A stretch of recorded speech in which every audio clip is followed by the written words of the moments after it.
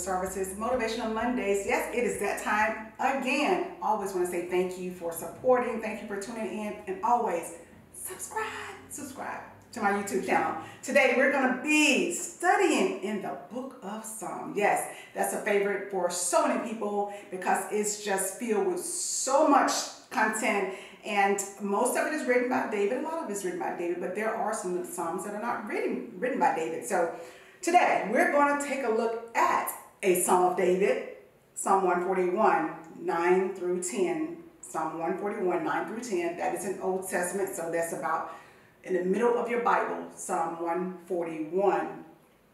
And if I had to choose a subject for today, I went back and forth with this one, but urgent care. Urgent care. And verse 9 and 10 reads, "Keep me from the snares which they have laid for me,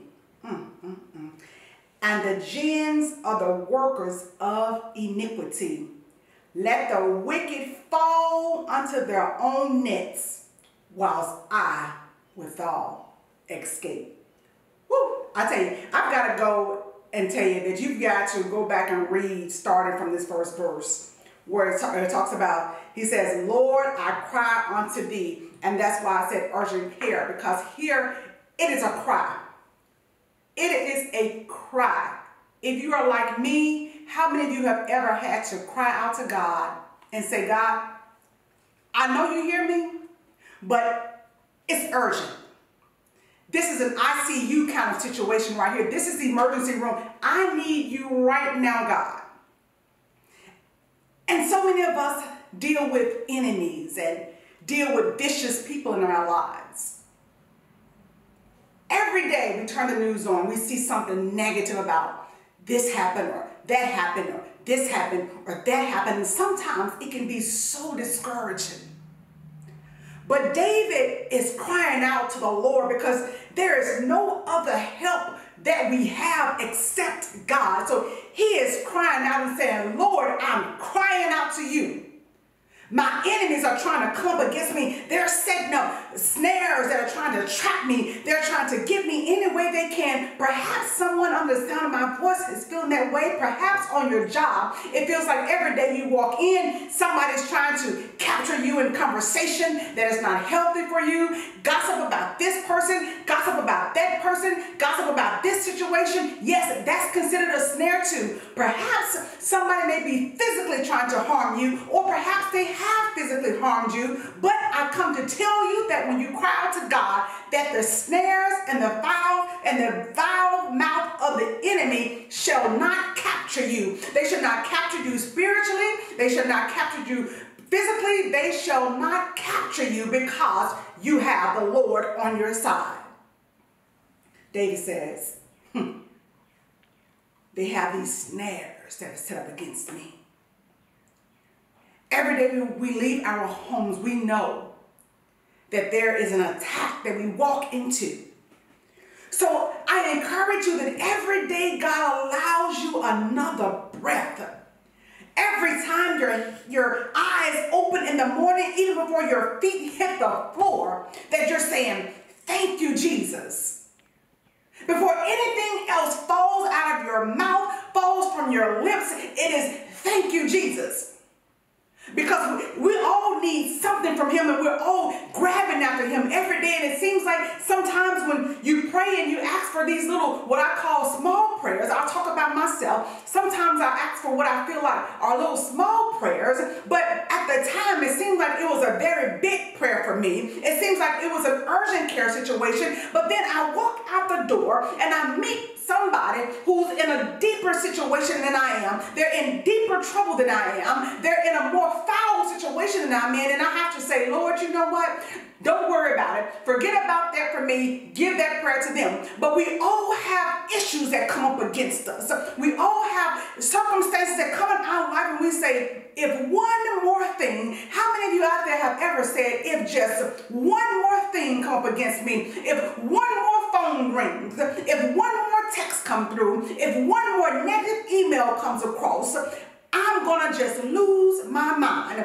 But I tell you, I encourage you, don't lose your mind, but look unto the hills from which come your help. Look to God, look to the Lord, look to Jesus, because he has all of our help. He is a very present help in the time of trouble. He will help you. Because before you knew you were going to meet the enemy, God already knew it. But sometimes I feel like situations come up against us because God wants to know, are they really aware that I am the answer to any problem that they have? Do they understand that I am the answer? I know they called their friends, they called their family, they called everybody they could, and sometimes they'll even have the nerve to call the psychic hotline to ask about the future. But God says, but the moment they realize they shall call on me, that I have everything they need. I have every single thing they need. I am their everything. But so many times in this world today, we see so many other things that are offered to us. If you only do this, then this will happen. 10 ways to a blessing, 7 ways to get your prayer answered, 3 ways to do this, 2 ways to do that. Well, I tell you, there's only one, and his name is Jesus. Yes, we know we call him a trinoon, the Father, the Son, and the Holy Spirit, but it is still one. He is still one. Yes, he is the Father. Yes, he is Jesus. Yes, he's the Son. He is all, and we have access to him. He says there's absolutely nothing too hard for him. And you've probably heard it said, there's nothing too hard for God. But how many of us are able to walk around and we're actually Bible quoters and Bible toters, but we don't really walk in the Word? Because as soon as something hard comes up against us, as soon as some kind of foul situation comes up against us, it seems like we're just going to just lose our mind. We're going to forget all about Jesus. We're going to act some kind of way. We're going to act out and use all these cuss words, ugly words that we know we should not be using. But instead, I say to you, be like David and call on the Lord.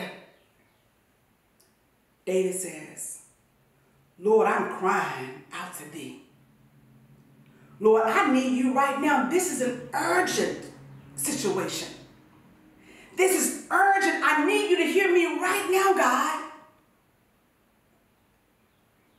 And somebody may be saying, yeah, preacher, I've called out and he didn't answer me. But I say to you, never cease to call on the name of Jesus. But when you call on the name of Jesus, the first point of belief is you. You are the first point of belief. Because he still needs you to get behind and push the prayer forward. Because it says, faith without work is dead. Listen to the word works means you've got to do something. So stop asking God to send me this, or send me that, or send me this person, or send me that person, because he says you got to do something. What are you going to do? David says, Lord, I need you. I don't care what anybody else around me says about you, God. If they denounce you or they try to pray to the universe or whatever they try, I need you, God. I need you, Lord. I know you are my only way out of this mess. So I'm calling on you right now, God. It's urgent. Because my enemies, just as the children at the Red Sea, the enemies were coming quickly. They could hear the attack. Not only did they know the attack was coming, but they could hear the attack coming. And sometimes we can hear the attack coming.